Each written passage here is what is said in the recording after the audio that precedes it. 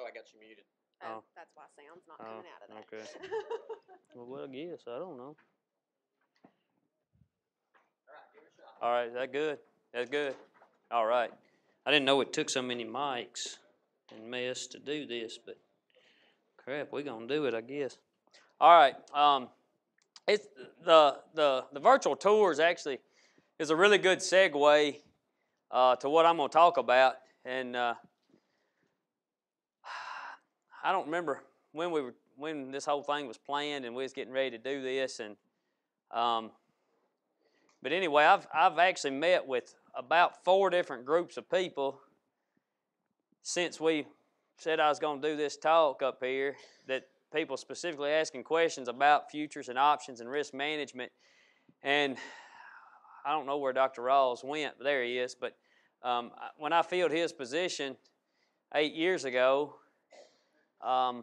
he had a heavy emphasis on risk management. And some people listened and some people didn't, right, Dr. Rawls? And that's the same thing that happens today. Some people listen and some people don't. And you find out what works for you and what doesn't work for you. And some things you're willing to do and some things you're not willing to do. And when Dr. Rawls asked that question about buying a call, it does have some speculative position to it because you're foregoing some money for the opportunity. But anyway, I don't know. How many people keep up with the futures market? That's either live cattle or feeder cattle futures on a daily basis. I'm glad to see that because that's very important. So number one, you know it exists. And if you don't keep up with it on a daily basis, then you need to start, because what was said up here a few minutes ago is that the market has taken a hit in feeder cattle and finished cattle both. Finished cattle have probably been worse than feeder cattle. I guess live cattle are off about, for the March contract, probably something like $12 off of where they were starting out in, It's off 17 for April. That's what I said March, didn't I? And it's April, you're right. Yeah, because February, I'm sorry. Thank you, Tom. Somebody's got to correct misstatements. I'm glad I have somebody. But we're off big time. And the feeder cattle market is taking a hit, and that's where a lot of people in this room will focus. But live cattle just as important, and all these strategies can be employed regardless of what you're looking at. It was said up here, went to a milk market class. Is that what it was? And, I mean, they work the same. What I wish I could do with most people when I'm trying to talk about futures and options is I wish I could just wipe your whole slate clean on what you think you know about them and how they operate, and then we just start over. Because most of the time it takes longer to get people out of misconceptions on how they actually work.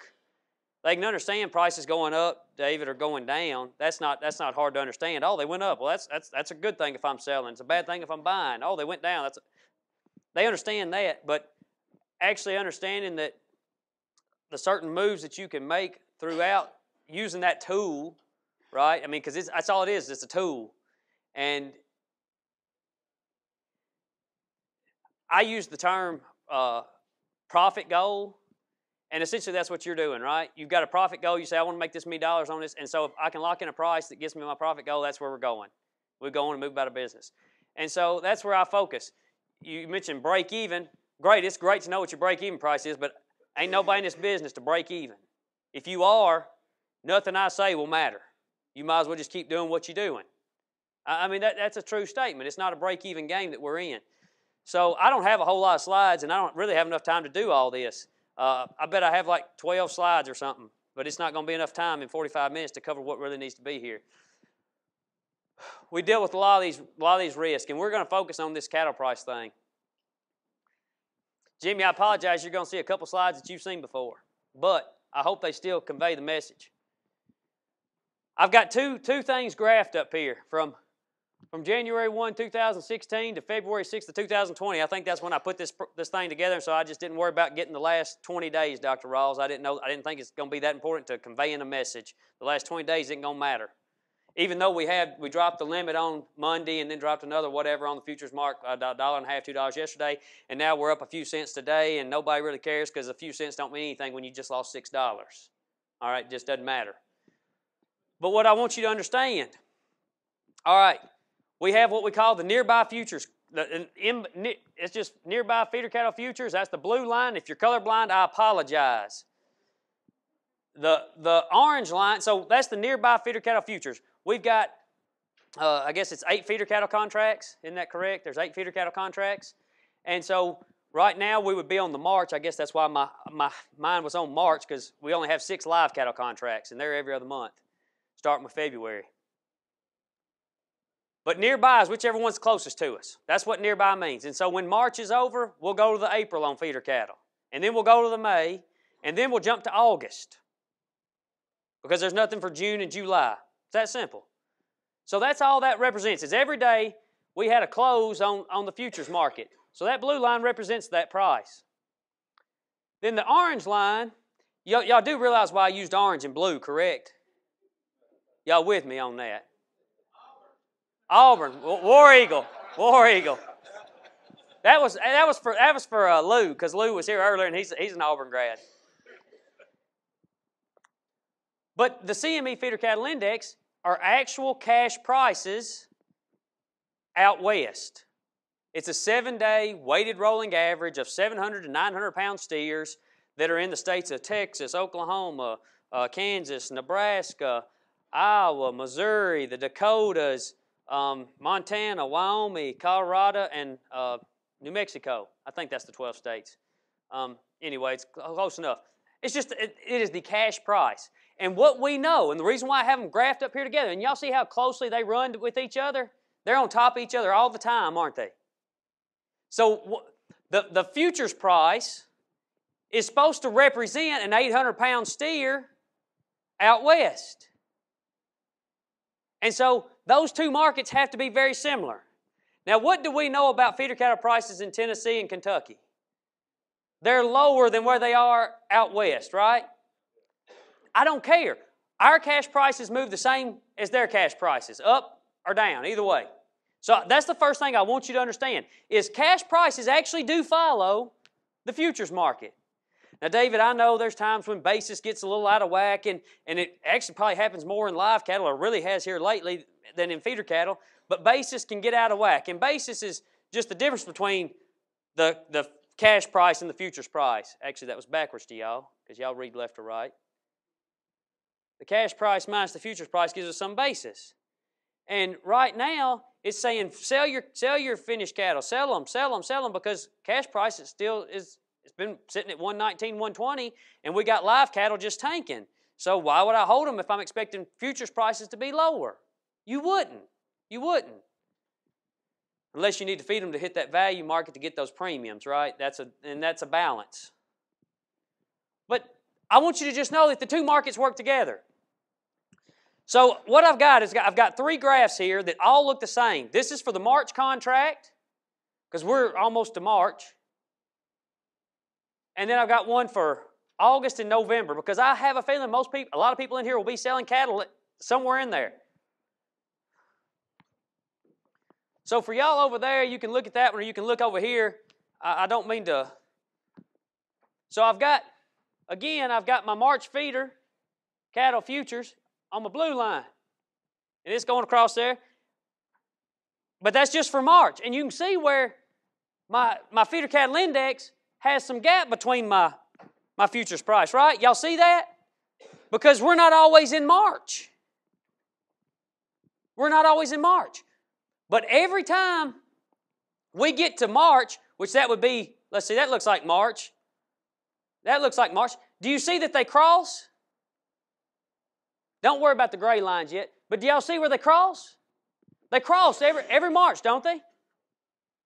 Well, that helps us with that basis issue that we've got. That helps us know that, hey, we're actually expecting to meet together, Dr. Rawls. They actually going to meet. They meet where they're supposed to. But then this gray line, that gray line is what that index was, and I wanted you to see the entire previous year. That was the actual cash price that was received right there. And look how many opportunities. If that blue line is above that gray line, we could have priced cattle higher at some point in that 12-month period prior to that. Does everybody understand what I'm saying? Who doesn't understand what I'm saying? That might be a better question. Would anybody raise their hand if no, you wouldn't. All right. But the simple of this is if you always take the cash price on the day that you're going to physically sell cattle, if you take the cash price, there were probably opportunities somewhere within the time period that you own those cattle that you could have got a higher price than, or let me put it this way, they had a higher value at some point along the way than what you actually got out of them when you physically sold them. Maybe that's a better way of saying that. They physically had a higher value at some point. So when we look at that, and there's times when there's not a whole lot of alternatives. Because if you'd have bought cattle in the fall of 16, well, you were better off just letting them ride, weren't you? You were just better off letting them ride. But then you get into 17, and look at, I mean, there's times when we're talking about $20 a hundredweight. And if you actually have a profit goal and you're looking at the market, because I have a feeling, you said the market went down and price and cattle, I ain't touching anything on the futures or options market right now. Today, yesterday, no, there's no chance of it. Why? Why would I not touch anything? Because things are terrible. I mean, they can only go to zero. Right? So I feel like there'll be a better opportunity as we move forward for cattle that were purchased within the past week or 2 weeks or whatever it is. So if we go back to 18, going into the March of 19, there were a lot of opportunities that we could have priced cattle that we didn't take advantage of. The point of this is not to hit the top of the market. The point of this is to have a profit goal and know that if you can't forward contract them, if you can forward contract them and meet your objective, have at it. Get the job done. If you can't, you have to watch this market to see if there's a time when there's value in your animals that you can capture that will meet the goals that you have set forth. Am I making sense to you? Here's August. Again, several opportunities. Now, I'll tell you, I took advantage of a great opportunity because I'm not a big stocker producer. I just piddle with it. I piddle with it. But like this was a no-brainer. Marketing cattle for last year, I guess I was marketing in August, whatever it was. Doesn't matter. We've got a futures price up here at 160, and we had a cash price down here, 142, 143. And what I know, and that's looking at August. So the cash price in April or March, April was 143 for these cattle. 143 is what they were trading for cash. But they were telling me, the futures market was telling me they were going to go 160. These are the two things I know from what I've already said, Dr. Ross. They're going to have to meet in August. So if cash prices actually go to 160 and they were only 143, that means I'm $17 a hundredweight better off when I finally get to August. And $17 extra a hundredweight was going to make me butt tons of money. Or if the cash price didn't go there, if I went ahead and locked me in a price and things went south, I got it. I mean, I'm set. Now, that type of opportunity doesn't always exist. That's a rarity. That's a rarity. Because I'm not a genius. I'm not that sharp. But that one was easy to see. That one was easy to see. There's the same thing for November. Doesn't really matter. But if you take anything, just look at that first thought up there. These are just my thoughts. I don't have a whole lot to say because I don't expect... if you take 10% of what I say and use it today, I would think that's a large percentage of using information that I tried to transfer to you from me. But if I could get people to think that marketing and selling did not have to occur on the same day,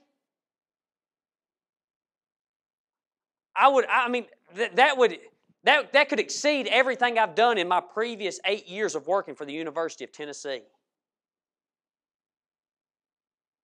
Guaranteed. Guaranteed. But if you don't know your cost, how can you know what price will get you where you need to be? right? I bet most people in here actually do know their cost. Most people in here do know their cost. But as I showed you earlier, very rarely does sale day have the highest price. Wait, do I need to remind you? Now they did there, we did there, but not there, not there, not there, and probably not this year. So 1 out of 5 years, sale day actually had the highest price. Who wants to take those odds?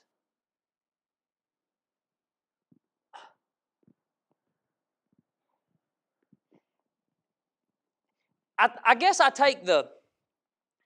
also do just a little bit of row crop farming. Not enough, it's a piddly amount. Piddly.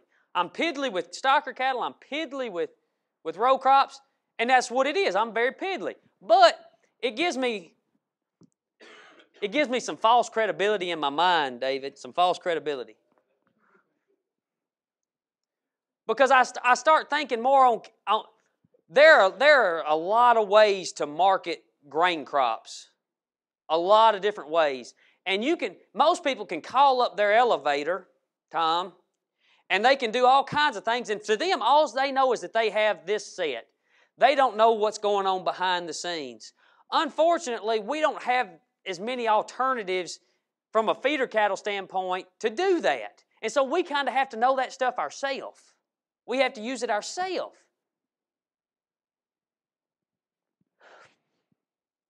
So when people are marketing grain, they don't always sell it all at the same time. They sell a little bit here, they sell a little bit there, they sell a little bit here, they sell a little bit there. Well, that's because, it don't take a whole lot of acres to get a truckload of corn or a truckload of beans or whatever it is. And sell a truckload at a time, that's fine. Well, if you bring in 10 truckloads of cattle in the next 2 weeks, you could space it out like that. Or you could just know that you have a profit objective and you wait till the market offers you that profit objective and you go ahead and knock it out and you say, hey, my $200 a head is sufficient and I'll get to do this for the next year.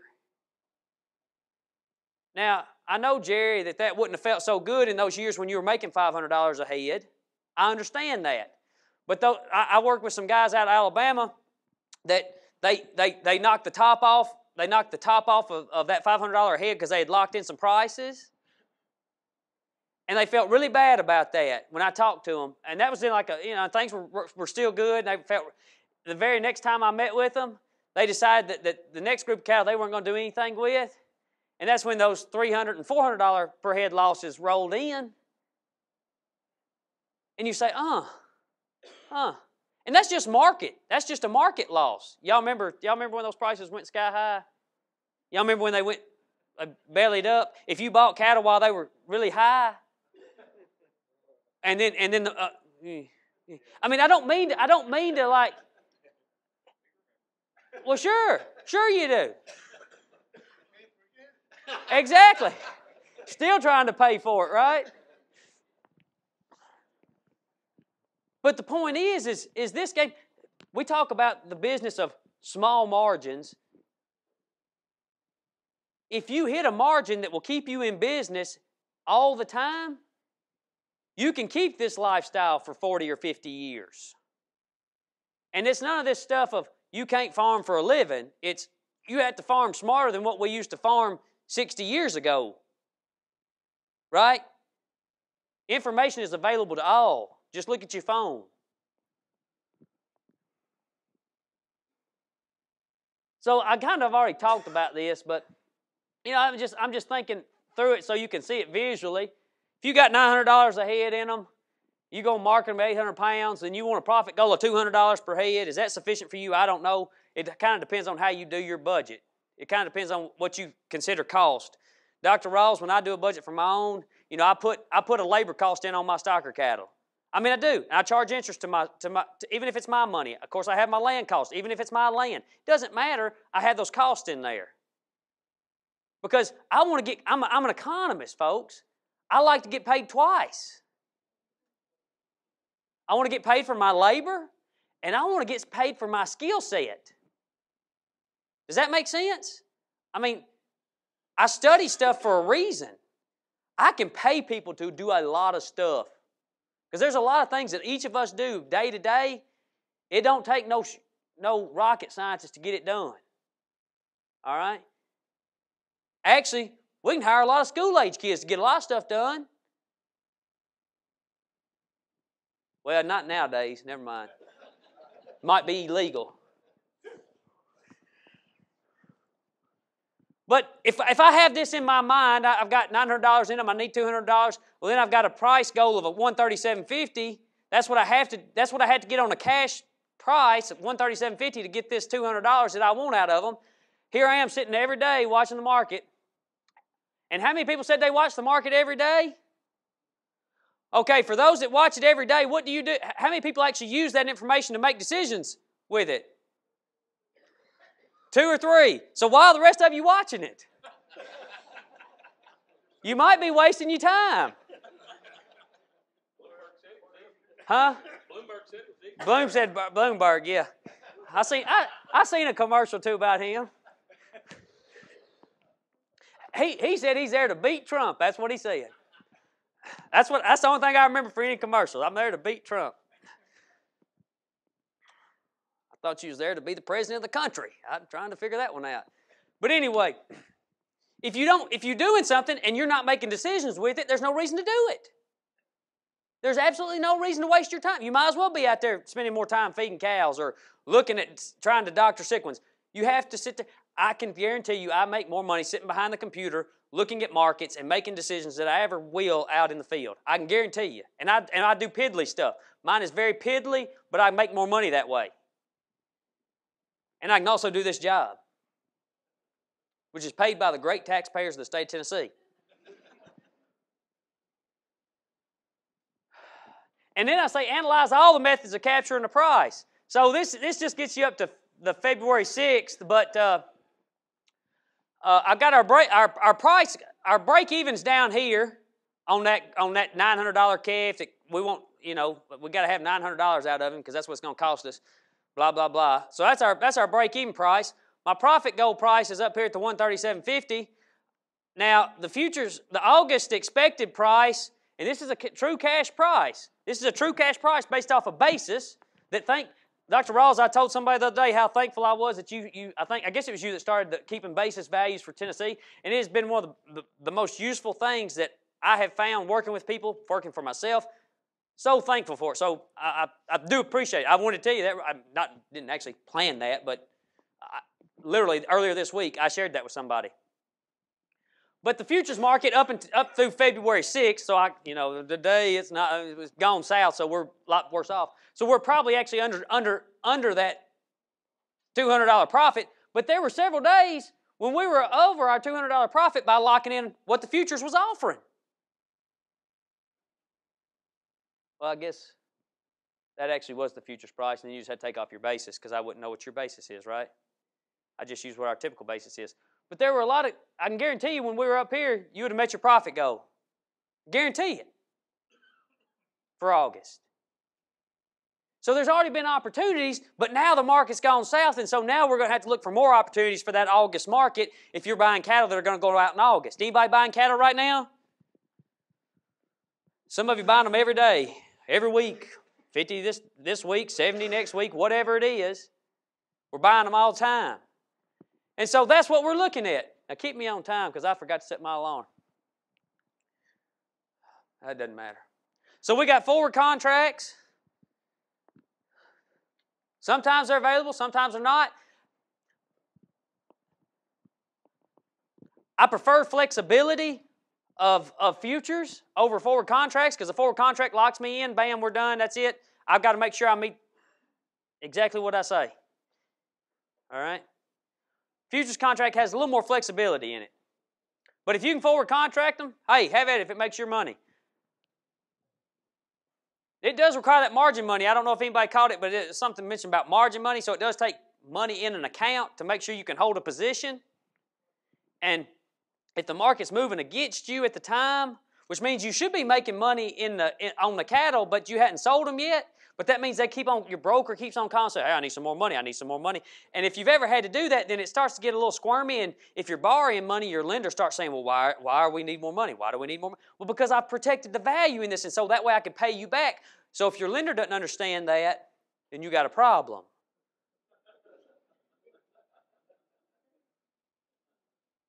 It's important that your lender, I mean, that was a great question that was asked. You know, how often you talk to, I think it was, you're right, didn't you ask that question? How often you can cut? Oh, well, there you go. Well, that's great. That's great. Don't borrow their money. You don't need it. No. But the point is, you need to, you have to know what you're doing. It's okay to have margin calls if you know that you've made money with the cattle. Because you might be sending money in, and the cash flow starts to get a little tough because a lot of money's going out, and you're not going to get it until the cattle are actually sold and the cash is checked, or the check is cashed. I guess that would be a little problem right there.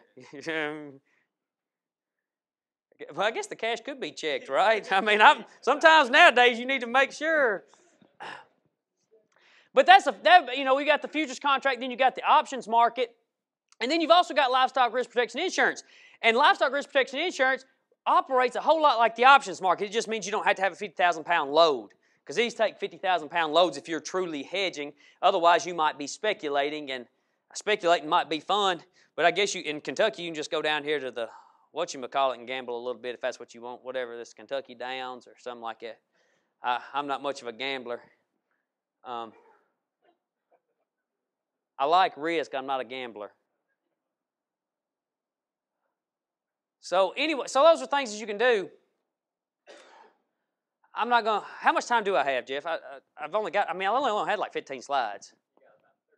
Oh, I got plenty of time. That's great. I'm smoking this. So realizing that if we just sell a futures contract, so this is a little deeper into I'm going to give you some very basic concepts of the futures and options market and how you can use them, because a lot of people don't understand how they're utilized and how to use them, and that's what keeps people from actually using them, is because they don't understand how they work. And I'm not going to tell you that this 45-minute presentation will teach you that, because it took me a little while longer too. You figure them out in 45 minutes? Yeah, that's exactly right. That's exactly right. So we can, if we got cattle that are going in August, and we know they're physically going to sell in August, there is an August feeder cattle contract. So we would use the August feeder cattle contract. Well, see, there's not one for July or June.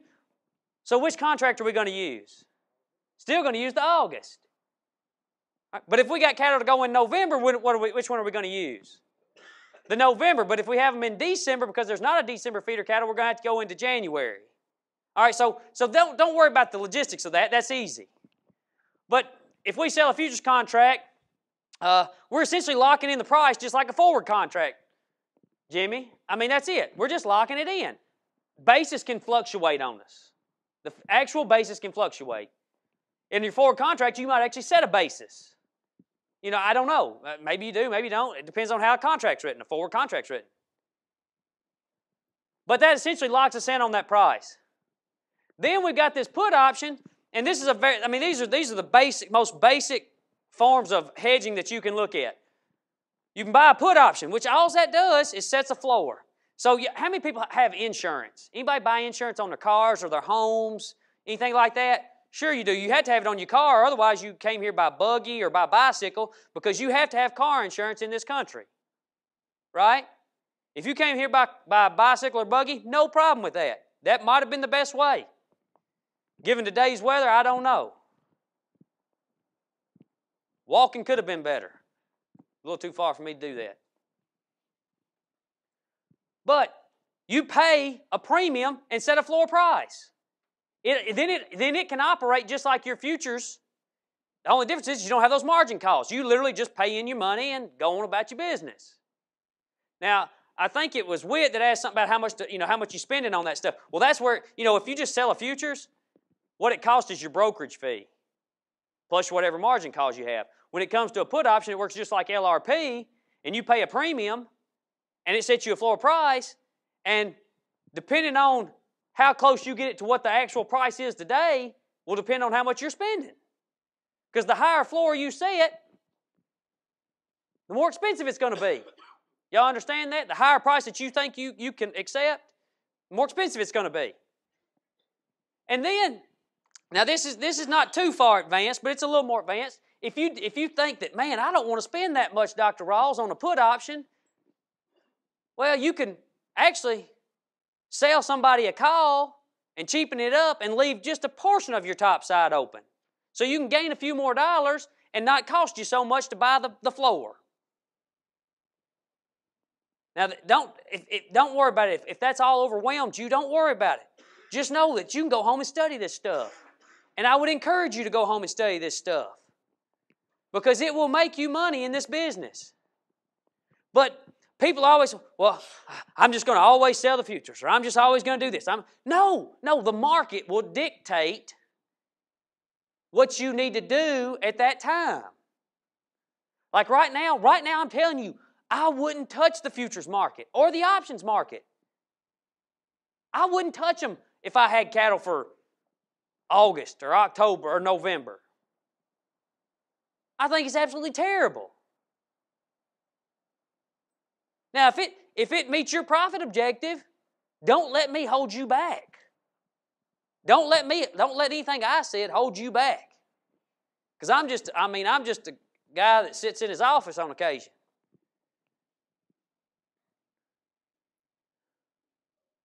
You know, that second one's kind of, the key is to actually be active and make a decision on marketing. Because doing nothing is a decision.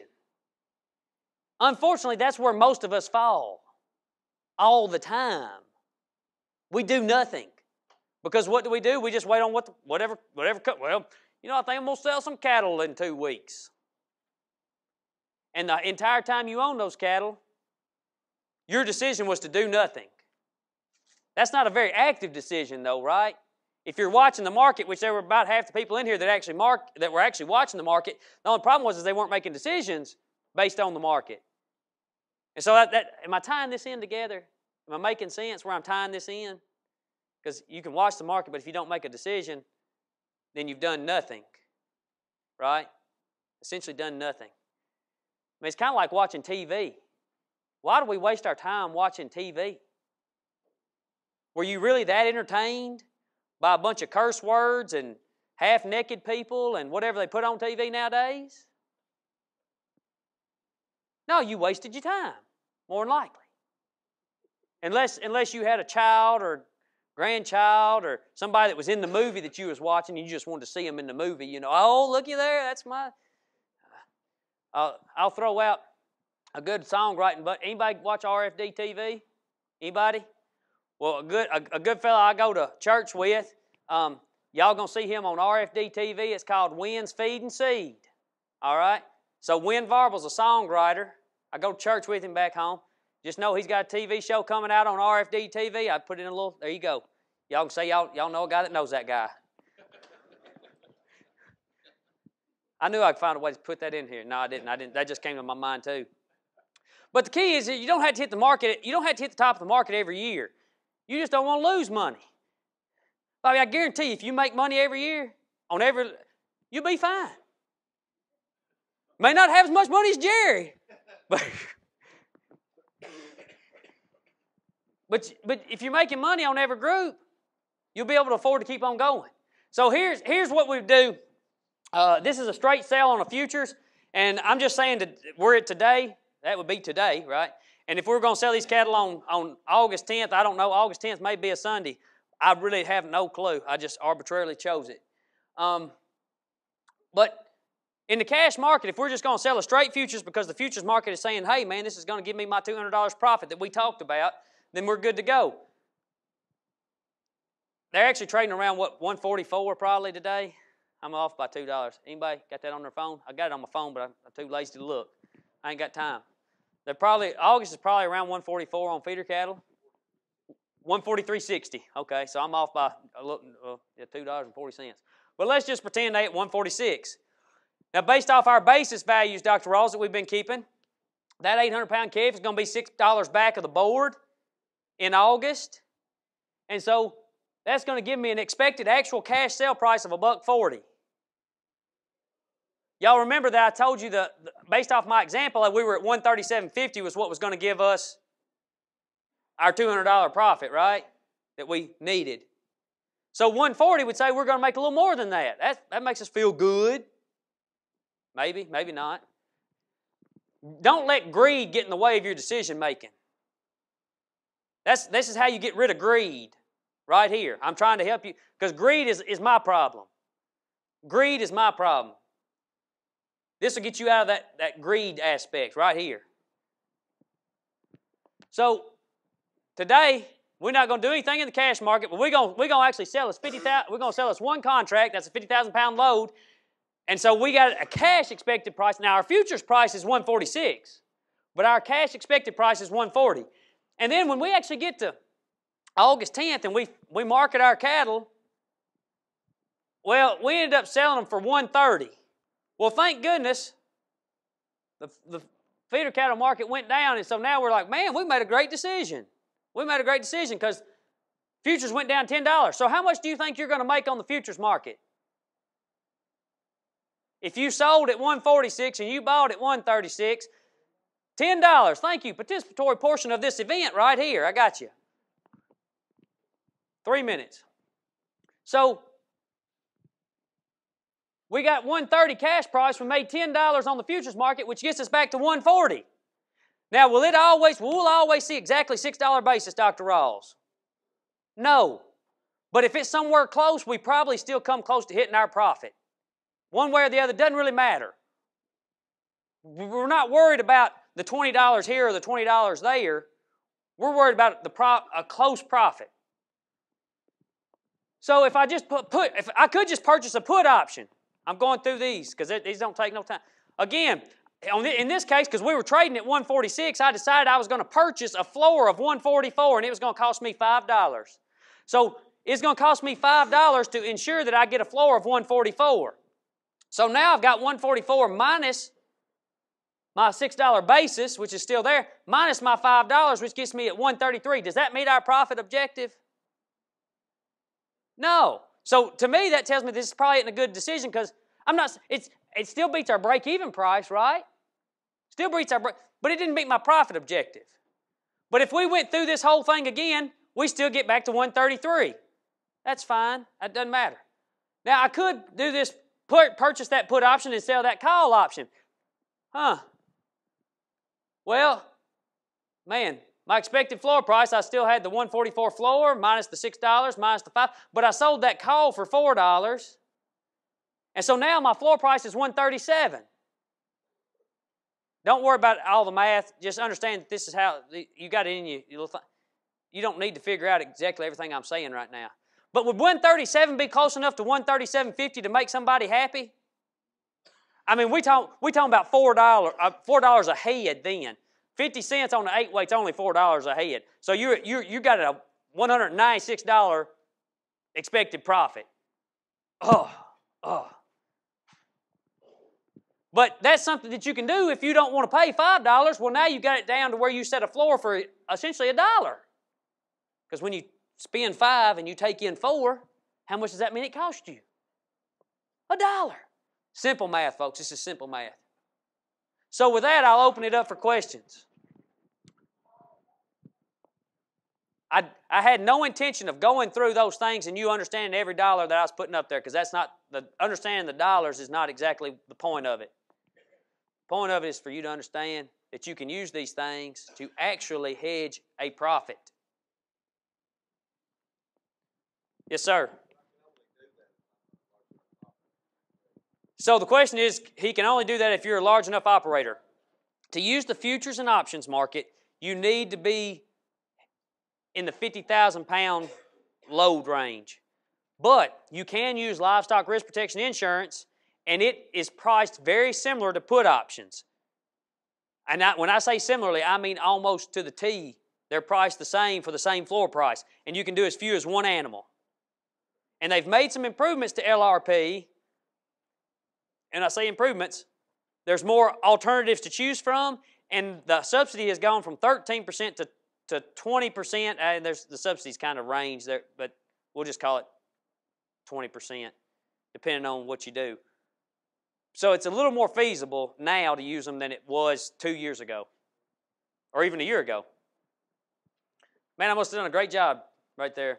What about percentage hedge? What's your recommendation on percentage hedge? What is my general? I'm not going to say that. I don't have a percent. I don't have a percentage. It's if it makes the profit that you're looking for, bam, you're done. That's all I want you to do.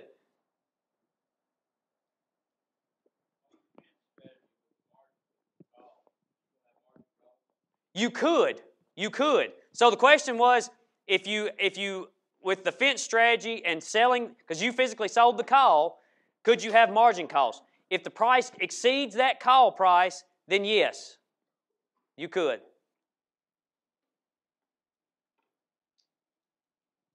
Yes, sir.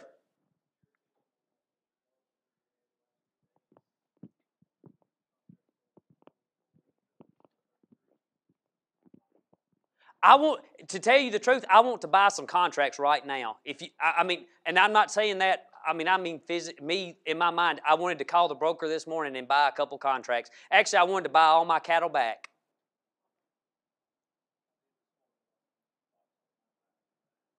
Even though they're still standing there, I wanted to buy them back.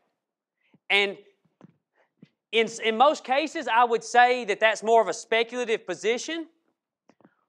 But given what the market is telling me right now, let's put a percentage on this. It's 90% hedging, 10% speculative.